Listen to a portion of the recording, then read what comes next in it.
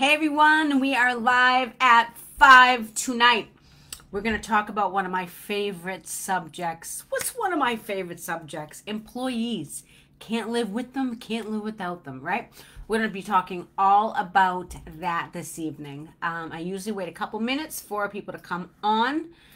Let's see who's jumping on. If you're jumping on and you're visiting us for the first time, please say hi. Tell us where you're from. I don't know if certain parts of the country are getting the storm we're getting. But we're in the Northeast, and we're supposed to be getting this crazy rain and windstorm with snow and all kinds of crazy things. So we'll wait a couple minutes for people to come on. And a lot of people watch us on the replay as well. So wait a couple minutes and then I will start. So those of you that don't know me, my name is Cheryl Hager, and I have a maid service company called Maid Cleaning out here in the Northeast in Boston, Massachusetts. I also have a power washing company as well.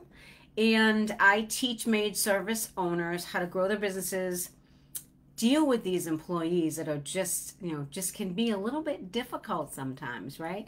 A little bit difficult. So my story is I grew my cleaning business from zero. I started it myself from the ground up when my son was little, when I was a single mother. I've taken it over to $700,000 a year, and it is growing. It's showing no signs of slowing down. And what I do is I teach you my exact strategies. My clients are getting amazing results. I'm teaching exactly what I do and what I still do in my business today, and my clients are having great results. So we're gonna get started. I just wanted to have a couple of quick announcements. Two things. Number one, I have a YouTube page. I am super excited. I listened to all of you when you said, hey, wouldn't it be cool if you had a YouTube page? So I created a YouTube page. It now has all of my trainings and my testimonials and my client interviews. It's a great place to binge watch some of the past live at 5s that I do, the trainings. I would love for you to subscribe to the channel. There's going to be more. I've just launched it. We just launched it last week, actually. So you can search through all of the videos. There's 94 videos up there. Check out some of the trainings, and hopefully they will be helpful for you. So that was announcement number one. Announcement number two is I was speaking with Amar this week from Maid, and he has asked me to do some more content training for them. So stay tuned on info for that. It might be in the way of an email blast, a blog, an actual live training, a case study, all kinds of things. So we're going to be doing that. We're going to be doing some interviews with Amar and different people in the sales and marketing space, rather. So we're going to be adding some new things here. So I just wanted to drop in and kind of say, like, we have a couple exciting things going on. So tonight's training, I just want to say, one of the members, I asked a few weeks back, one of the members wanted me to do a training on this topic, Beth Ross Huck. If you're listening or watching this on replay, I should have actually tagged you and told you I was doing this. Great suggestion on this topic. I am sure this has happened to you. It's happened to me, right? It's happened to me. I'm sure it's happened to a lot of you. Loyalty. Who here has had staff that hasn't been loyal? Anyone here have staff that hasn't been loyal? It looks like I'm having an issue here. What is this? Okay, let me check this. See if we can. You know what? I have no viewers on here. Facebook just sent me a message saying there might be something wrong. That could be interesting. Let me just check and see if anyone has messaged me, because we could be having a problem here. Let's see. Has anyone messaged me yet? They have not. We're having a problem with this. Wow, that is crazy. Let's see. Huh. No one is on here. I don't know. There's some sort of a problem going on here. Let's just see. Saying something. If you can hear me, Tell me you can hear me. I'm going to see if I can switch here.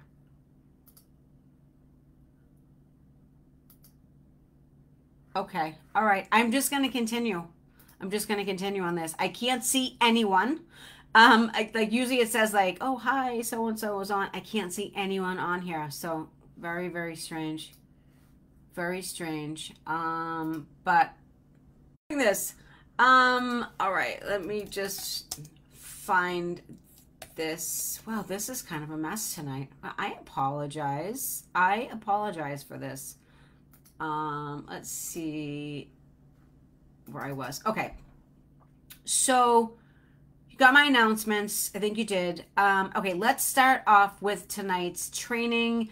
And we're going to start off with the definition of loyalty. So loyalty can mean many things. It can mean, we can be talking about a loving relationship in a partnership, but for all intents and purposes, we're going to talk about employee-employer relationships. So loyalty is a strong feeling of allegiance, dedication, faithfulness toward one person or a group or an organization, or a cause or a belief. So it involves a commitment to stand by someone or something through both favorable and unfavorable circumstances. So, you know, you can demonstrate unwavering support, trust, reliability, you know, all kinds of things like that. And loyalty often entails prioritizing the interests and the well-being of the object of the loyalty, and it may involve sacrifices and efforts to maintain that relationship or association, right, with a business. So loyalty can be expressed through actions, it can be expressed through words,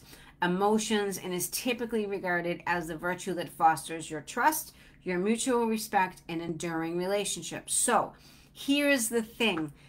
People want to work for someone they like. So as a boss, you need to be likable.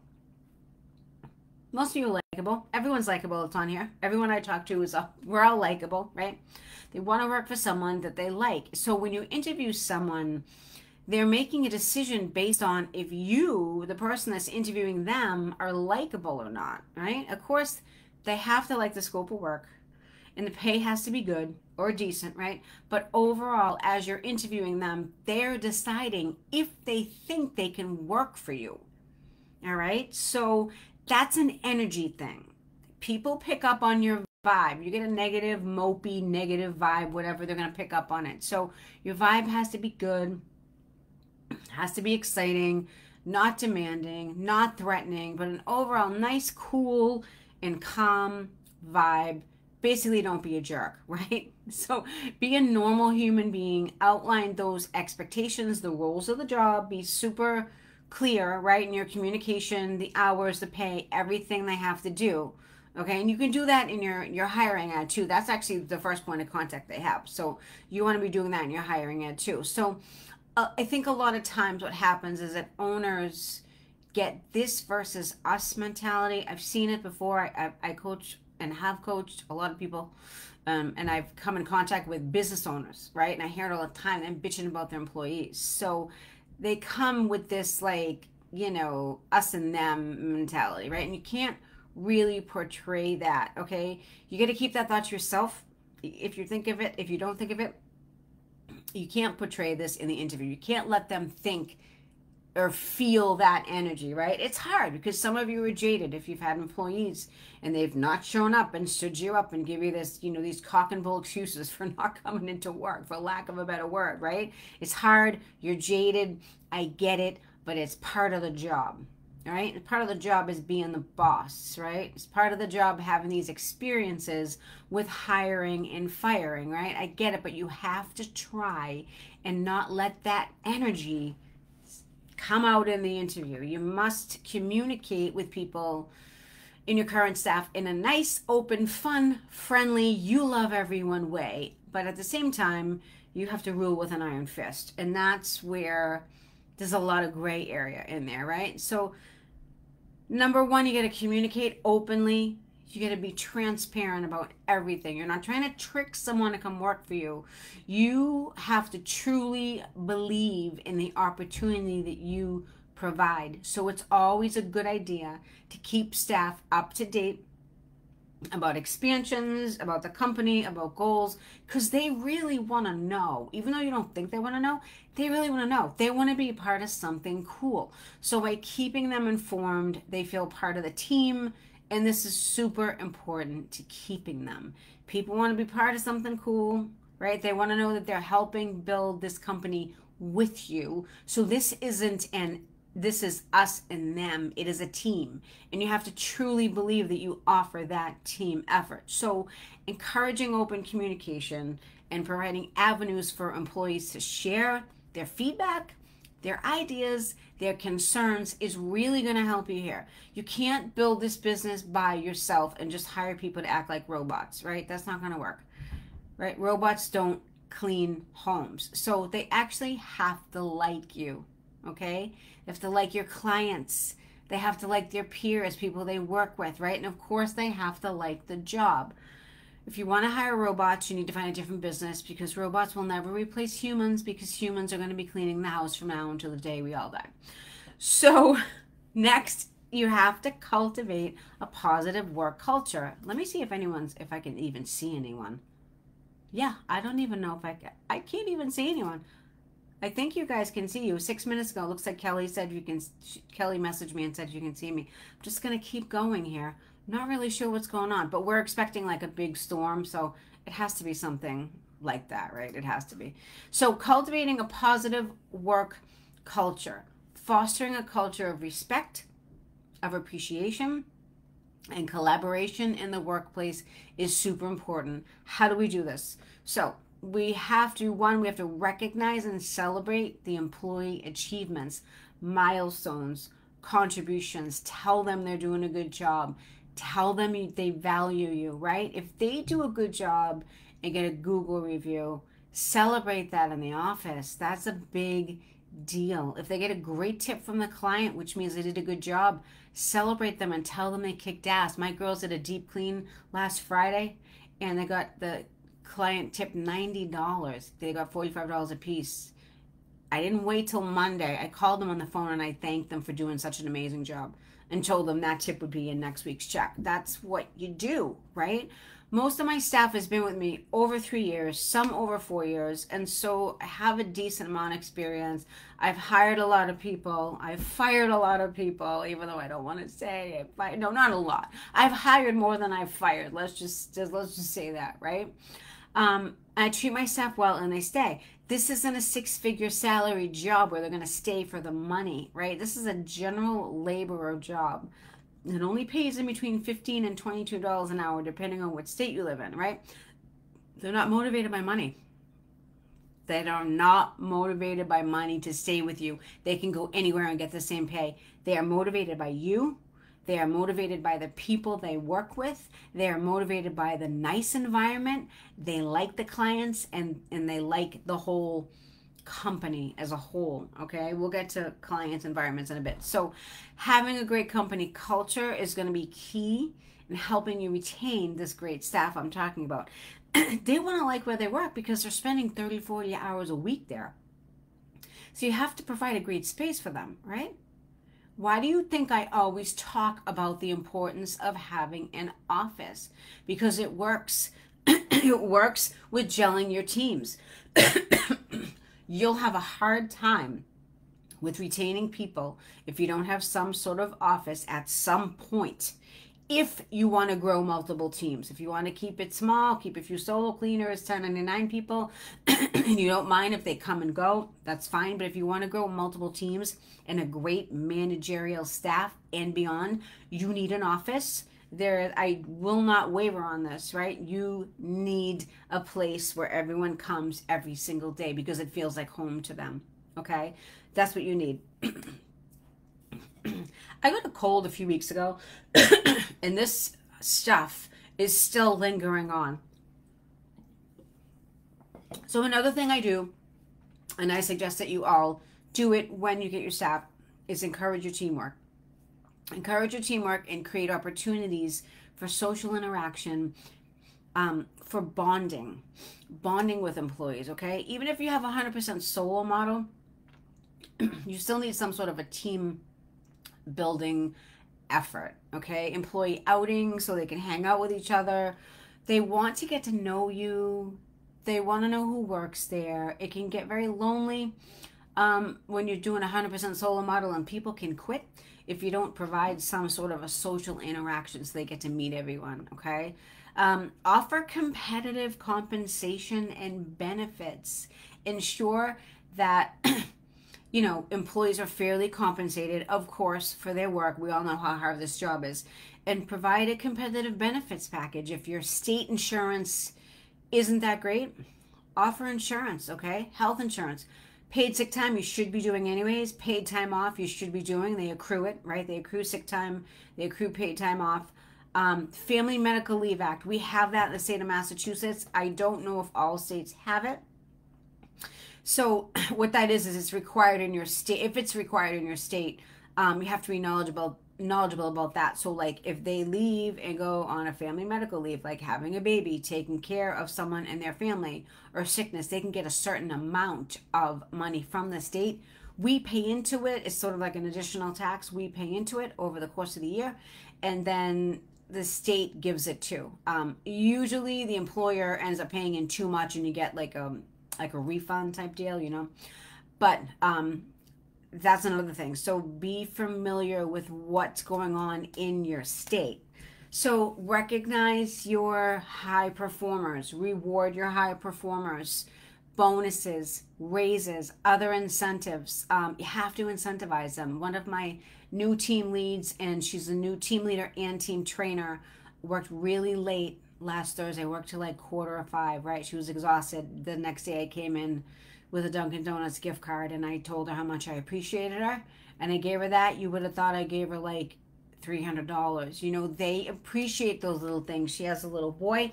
I said, take Gabe, go get a bunch of donuts or whatever you do. They appreciate that. 3 days later, she called me to tell me she loves her job, she loves the people, and she's not going anywhere. She's not making $1 million. That's how you do that stuff, okay? But be obviously authentic about it, right? Don't just start giving out free money and gift cards for not the people that are just not performing, I should say, right? Another thing you can do is offer bonus structure. We do in my company, and when we implemented it, it completely got rid of the same day call out issue we were having, right? If they know they're going to get a bonus on top of their hourly wage, and you have set parameters for that bonus to be paid out, and they get paid more money per hour, you get better production. People are going to show up, right? They want more money, but you have to make them work for it. You can't give it to them for free. Okay, I cover how to roll this out in the Drop Them Up and Scale Accelerator, and man, does it work. The biggest mistake I see maid service do is spoil their workers, buy them breakfast every day, coffee every day, right? This is what happens. Okay, what happens when you spoil your kids? Your kids get entitled and they think they're owed something. It's the same thing with employees, right? Don't spoil them because it becomes expected, and then they become whiny little you-know-what, right? You don't want that, right? It's unhealthy. You don't want them saying, hey, where's my breakfast on the one day you don't bring the breakfast in because you were late, or you had, your kid had a meltdown and you were late coming to the office. And the person, imagine you having that. You've been buying them breakfast for like 2 months now, and you walk in and they're like, oh, no breakfast. You want to slap them, right? They become entitled, right? It happens. So you want appreciative employees who value you just as much as you value them. So stop spoiling your staff. It's the same thing as spoiling your kids, right? It leads to entitlement, right? Another thing, provide opportunities for growth, for advancement. You guys have plenty of growth and advancement in a maid service company.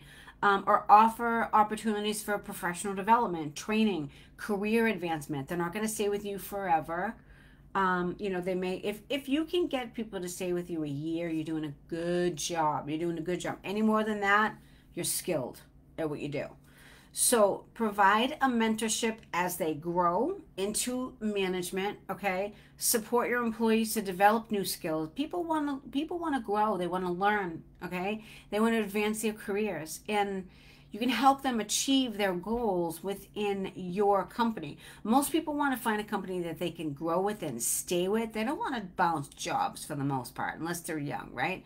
And your company could be the one you grow with. Do you offer team leader positions, team trainer positions, quality control positions, someone that drives around and checks everything, office manager, VA, right? You offer anything like that, because growth is super important to people. It's super important to people. Another thing that I hear in my interviews, when I interview people that have come from another job, I say, why are you leaving? Why are you looking to go in the cleaning industry? I heard this one this week.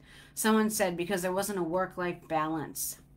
They worked, oh, you know what? They were working for Amazon. They were working 12-hour days. They were working, driving truck for 12 hours. People don't like it. Even though you only work 4 days a week, they said it's really tough with balancing if you have kids and stuff like that. So she's coming over to us from Amazon. She had prior cleaning experience before that, like in the hotel industry, but she's coming from Amazon. So those are some of the things you're going to hear. So you have to respect your employees' time, and you have to prioritize their work life and healthy balance. You have to be concerned with that. Okay, you can't just be that mean boss in the corner like 1970s, smoking a cigarette, yelling and screaming and being miserable. You can't do that. So offer flexible work arrangements. Give them days off when they need to go to their kids' recital. I mean, you can't keep them from stuff like that, right? Don't hem and haw over this because you need to cover the schedule. I get it. I get it. You need to cover the schedule. I need to cover the schedule. I get that. But you have to be human. There's no way around it, right? You have to accommodate your employees' personal needs and responsibilities to a point. You can't let them abuse you, right? But to a point. You have to encourage employees to take breaks, take vacation, take time off, take a Monday off, take a 3-day weekend, right? And rejuvenate. I'm going to give you an example. Liz, who works for us, she's been with me 2.5 years now. She was working at a hotel as a supervisor right before she interviewed with us. And her dad was in construction, had an accident, fell off a 2nd-story ladder. He was painting a house, and the hotel, wherever she was working, gave her a hard time about needing a few days off to be with her dad while he was in the hospital. Guess what she did? She quit on the spot. That's what happens. You push a person, they're just going to hold the middle finger up and say, this is it. I quit. I'll find another job, right? No notice, nothing. She didn't give a notice, nothing. She was like, screw you, basically. You don't respect my family, my work-life balance. My dad's in the hospital. I'm leaving. She left. She interviewed with us and came with us. She's been with us ever since. She told the story. The reason why she left is that they did not respect her family work-life balance and couldn't understand that there was an emergency, right? You got to treat people right. Treat them the way you would want to be treated if you were an employee. If you were working for your company, you have to treat your people the way you would want to be treated, okay? You have to empower. You have to trust your employees, okay? You have to empower your employees to take ownership of their work, make meaningful contributions to the company, right? Delegate your responsibilities. Trust your employees to make decisions. You need to trust them to make decisions and provide, a platform for autonomy and independence in their roles. If they're a team leader, they need to have some independence from you. They need to be able to make decisions, right? Encourage them to make those decisions. Encourage innovation, creativity. Allow them to make suggestions to you. So it's not just you barking orders at them all the time. All right, this is making sense. I know you can't hear me. I feel bad that you can't respond. That totally stinks. I don't know what's up with my internet. But they said that this crazy nor'easter, snow, rain thing that's coming is supposed to cut the power. So I'm not really sure what's going on. Another thing you can do is promote a sense of belonging. So when you foster a sense of belonging and inclusivity in the workplace by valuing things like diversity, equity, inclusion, okay? You create a welcoming and supportive environment where employees feel accepted, respected, and valued for who they are as human beings. This is a lot bigger than you think, okay? You want to have your staff all feel like they're welcome there in the morning. 5 days a week, they belong there, they fit in, okay? You have to hire a personality match. You personality match when you hire. Who's going to be able to get along with Liz? Will she be good with Sam? Will she be good with Isabel? Right? These are all names of my company. You have to figure, that out, okay? If you're able to write making sense, put making sense. I will put, actually, I am going to put, I wonder if I could put I'm going to put the YouTube channel in the thread. I want to see if you guys can see it before I continue. I want to see if this actually works. Let's see. Yeah, I have, it's so weird that the whole thing's like empty. I was like, oh my God, no one's coming to the training tonight. Oh, there it is. You're all there now. Oh my God. Hi, Amanda. Hi, Kelly. Hi, Jean. Hi, Jeannie. Hi, Jeannie. Nice to see you. Paige. I know. I'm glad you could watch it on live, too. Angie. Paige. Amanda. Kelly. Tamika. Okay. I just put the YouTube page. If you haven't taken a look at it and you want to subscribe, support me, just hit the page. All right. Now I can see you. That's just so weird. Now I see it all. I don't know. I must have had some weird internet thing. But another thing you can do, and this is last but not least, is lead by example. Lead by example and demonstrate the values and behaviors that you expect from your employees by acting with integrity, right? Show your integrity. Show your honesty. Show them a situation where you had to be honest with someone. Show them how you're acting. If you act, if you want to see something in them, you have to act the same way. You have to be very transparent with this stuff, right? Your behaviors, what you expect from employees, you have to act like that yourself. So they're going to learn from you. They look up to you, even though you don't think this. Some of them, not all of them. Some of them are going to be wacky. Believe me. There's not going to be perfect employees, right? You're going to get some wacky ones. You're going to have some good stories. Hopefully you can come back on here and tell me all about the stories. But you have to show your integrity, your honesty, your fairness in interactions with other employees. They're going to watch you. They're going to watch that. They're going to watch how you interact with the clients, and how, what types of ethical standards you show in your leadership. They're going to learn from you. They will grow by seeing how you act and how you conduct yourself. They are always watching you. Make sure you understand that, because if you say the wrong thing, they're going to think if you talk about one of the other employees, they're going to think that you're going to talk about them behind their back. Never, ever, ever do that. Never talk bad about an employee, ever, to another employee. Do not do that. So talking about integrity in the workplace, right? You offer a service that's personal. That's why this is so important. You're cleaning people's houses. You're inside and outside people's houses, multiple homes each day. That is a big deal, okay? And everyone needs to conduct themselves in an ethical way. We have important jobs because clients are trusting us and trusting our staff to be in their homes. And a lot of times when they're not home, that's huge. You're in their house. They trust you. That's an ethical thing. You can't be going in their refrigerator and eating their food. I had an employee that ate chocolate from Disney, from the client's little girl's basket, chocolate Mickey Mouse ears. I was horrified. She ate it. I'm like, are you effing kidding me? Don't allow that. The only time they can eat people's food is if they offer something. Cookies, waters, whatever. Don't ever, ever, ever let them go in the pantry.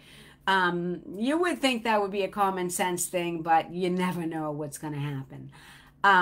So it's a big deal to conduct yourself in an ethical way. Like I said, yeah, we have very important jobs. It's very huge. They have to act ethical and responsible at all times while in the house and outside the house, because they're wearing your shirts. right? They're representing your brand. So that needs to be discussed. That needs to be emphasized with them. So having all of these conditions above as non-negotiable items can dramatically increase your chances of retaining your staff for a lot longer than you do now. Okay, there's always a reason why there isn't employee turnover. I'm not saying it's you all the time. Sometimes there's circumstances that are beyond your control, like when people move or they break up with a boyfriend and they go back to their home state. That just happened to one of my clients, Jamie, but she recovered, hired a couple new people. They were rock stars and she's off to the races again, all right? Off to the races, didn't miss a beat. Was it stressful? Of course it was stressful. But, you know, as a CEO, you're putting out fires all the time. You just have to get used to putting out fires. And then what will happen is you get good at it and then nothing affects you. And then you're like Teflon Dawn and nothing affects you, right? So if you try implementing these systems in your business, I guarantee you they're going to be helpful, right? If they're done right, they're usually helpful. Does anyone have any questions? Because I think I can see if there's questions. Oh, there's questions. Tamika, I have both solo and teams. I have two. Thanks, Kelly. Sorry, I'm freezing up. You know, Angie, you're from New York. We're getting that, like, storm coming or something. I don't know what's going on. It's raining like crazy out here. So hopefully, you know, you can watch this. So if any of you are thinking that you need more support, there is more support beyond the lives. I have a program, the Drop Them Off and Scale Accelerator. It has a couple of openings because I've had 2 people graduate from the program and now they're on to the next mastermind group that I offer, the graduate program. So if you want more information, reach out to me, drop a comment in the chat, DM me on Facebook, on the thread. I don't work with everyone because some people just aren't ready for the level of commitment the program delivers. There's homework in it. You know, I require to, you know, I can lead you, right? The horse can lead you to the water. I can't make the horse drink. I'm going to give you all the information. It's up to you to implement and to do the work, right? That's kind of the difference. And that's kind of what, you know, what I mean. It's not a video you just sit there and go blah blah blah. You're actually working, sending me back work and stuff like that, but it works. Okay. That's why I don't work with everyone. It's only for the serious who truly want to make some great changes in their business, with their hiring or creating a better sales package to get more clients. I've just started working with a new girl today, Maya from Missouri, and we're specifically just working on how to get clients, how to work on her organic game so she doesn't have to spend thousands of dollars a month on Google SEO and Facebook ads. That's what we're doing. My blueprint for growing your organic strategy in your community is part of the program. It's a big part of the program. It works. I built my own business to $500,000 mark without a website, without a Facebook ad, without a Google SEO, without an Angie's List, without Thumbtack, Redfin, you name it. 100% organic on social media, built within my community. And I teach it to all of you guys. And a lot of people are having good results. Like Amanda Burge is having amazing results from Busy Bee Cleaning out of Illinois. She's doing the work. She's showing up, doing the homework, and it's working. And she's packing her schedule with new clients. So what I do is I schedule a Zoom call with you to see if the program is a good fit for you. So if you're interested, reach out if you think you're ready. My clients are getting good results, but they're putting in the work and they're making stuff happen, and that's what it's all about. So I hope this was helpful. Sorry about the connection issues. Have a great evening, and I will see you all next week. All right, bye.